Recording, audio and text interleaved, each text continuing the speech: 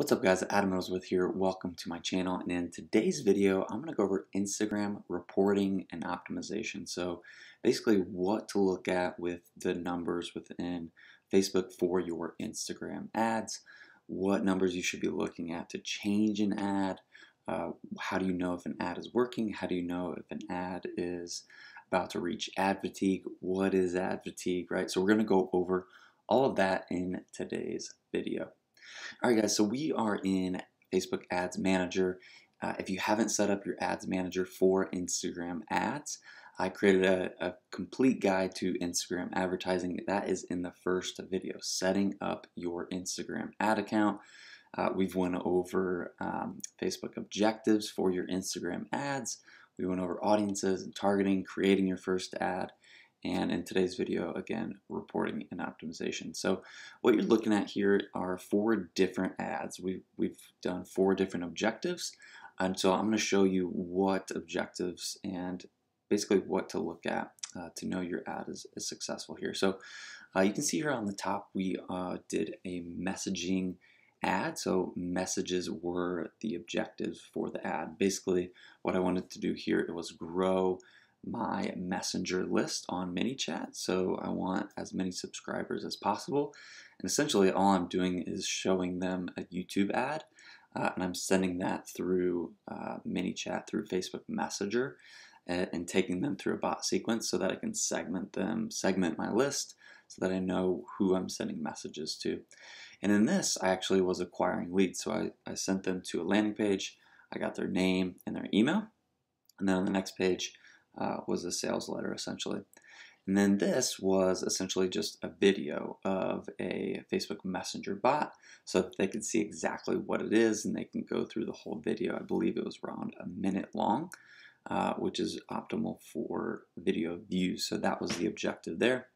And then the objective here was just to get page likes. So that's something that I usually don't recommend unless you have a brand new Facebook page and you don't want to look like it's a ghost town, right? So essentially allows you to get a lot of likes on your page so that you don't look like a brand new page, and we can do that for really cheap. We did that for $17 here. So what I want to do is go over the first 3 because those are going to be the majority of what you guys will be doing. So we're going to choose all 3 campaigns, and this is what I recommend doing all the time to look at your reporting and optimization for your ads. Click on the campaign that you want to look at all the ads for, and then just go straight to the ad set level. And then from here, for most of the campaign objectives like traffic, lead generation, conversions, most of those objectives, you want to go over here to columns and click on performance and clicks, and that will give you the majority of the metrics that you'll want to look at. For video views, you obviously want to look at view time and all that jazz, so you'll click here and go to video engagement. So we'll go over that one first. So I believe this one was video views, right? So video views, and you can see here, right, so how many 3-second video views we got. We got 508. Cost per video view was about 4 cents. Cost per 10 seconds was 11 cents. And then you can see here how many people went through 50% of the video, 75%, 95%, and 100%. What's cool is you can, in previous videos we went over this a little bit, but you can basically create a custom audience from people who watch 50% or more of your video and retarget them to another ad. So it's a cheap way of getting a larger audience. So this actually didn't do that great, sorry, I messed that up. This didn't do all that great. You're looking at 4 cent video view for a 3-second video. 4 cents per 3-second video. You want that around 1 cent, and then for a 10-second video view, I would take 3 cents would be a really good metric there. But really, it just comes down to your audience and testing a lot, right? Because this could be really good numbers for another audience, right? So with that, we're going to go back to performance and clicks and measure the top 2. So with this one, we're just doing $10 a day with a nationwide audience. which is really inexpensive. Like, that's low man on the totem pole. Most people are doing at least in the hundreds per day, if not thousands, if not tens of thousands, if not hundreds of thousands per day, right? So super low budget here. I really just wanted to test it out, see what that looked like to gain subscribers in our ManyChat account for this Facebook Messenger. But you can see here it did really well, right? Relevancy score was a 10. Relevancy score is basically 1 to 10. You can hover over these to see what that means, right? It's a rating 1 to 10 that estimates how well your target audience is responding to your ad. And you can hover over all of these, right? Impressions is the number of times that your ads were on a screen.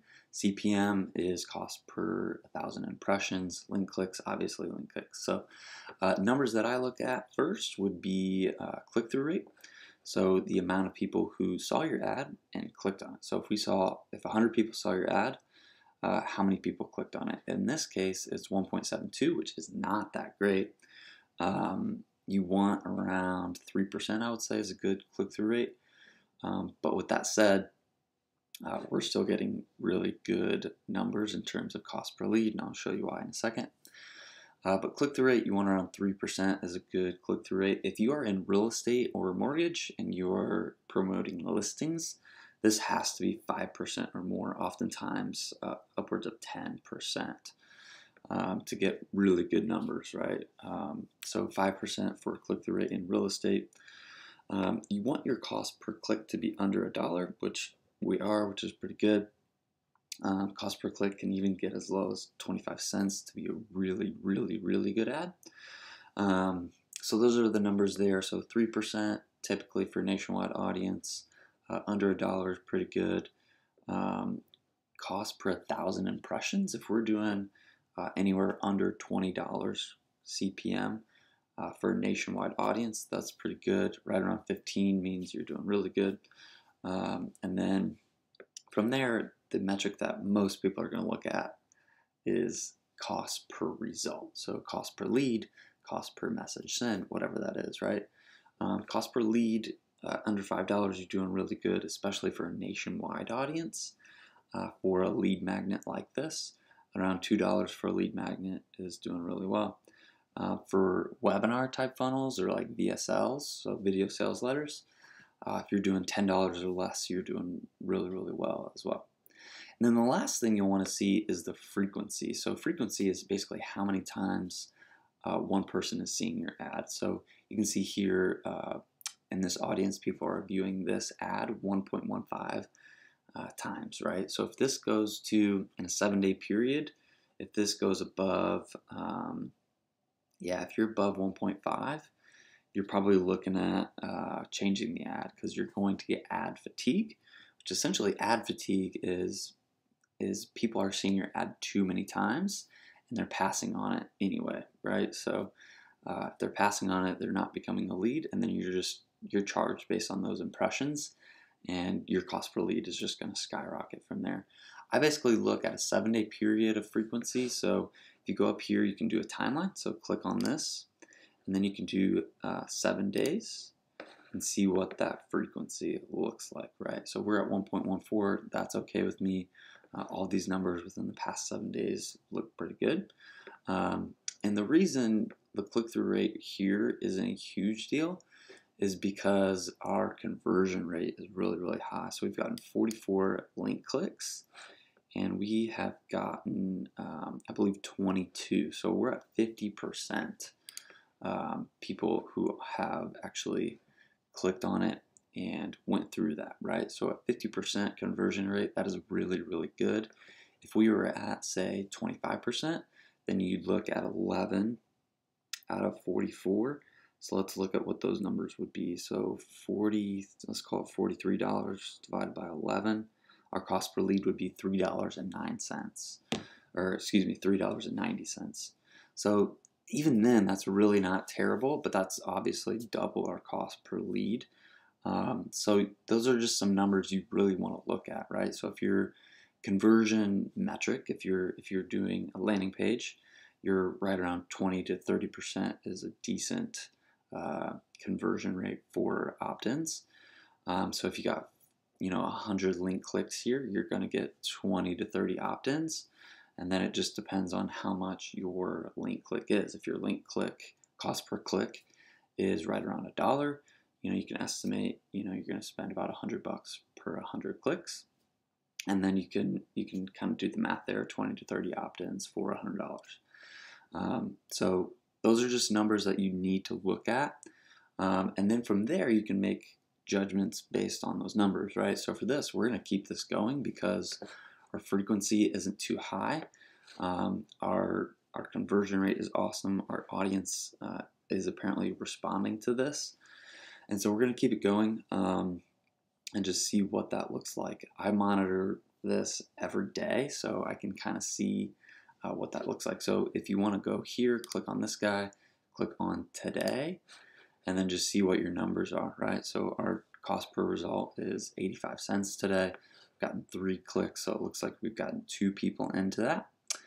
And those are just some things that you want to look at, right? So our CPM today is looking really good. And you just want to monitor that on an everyday basis. If we go to yesterday, that's going to look different, right? So we've got $3.32, so it looks like 3 people opted in. We still have a relevancy score for yesterday. CPM was 16, click-through rate was horrible, but everything else looks good. So you just need to monitor those things. At the end of the day, if you're getting a really good cost per result, not much else matters, right? So a lot of these metrics you can look at and say, man, that looks horrible. If I didn't see anything else, I would probably want to change it. But because I know that my conversion rate is at 50%, we got 7 people that clicked, 3 people that opted in, our numbers are going to be looking pretty good. And if, at the end of the day, if I can spend $300 every single month and get 75 to 100 opt-ins to my messenger list, then I know I'm going to be super profitable, because $300 a month is pretty much nothing. I can convert one of those. If I'm just converting at 1%, then I'm profitable. So those are the metrics that you guys should be looking at for your Instagram advertising. If you guys have any questions, leave them in the comments below. If you like the video, give it a thumbs up. And don't forget to subscribe to my channel to see future videos. I do a video every single day at 1 p.m. Central. Alright guys, I will see you guys in the next video.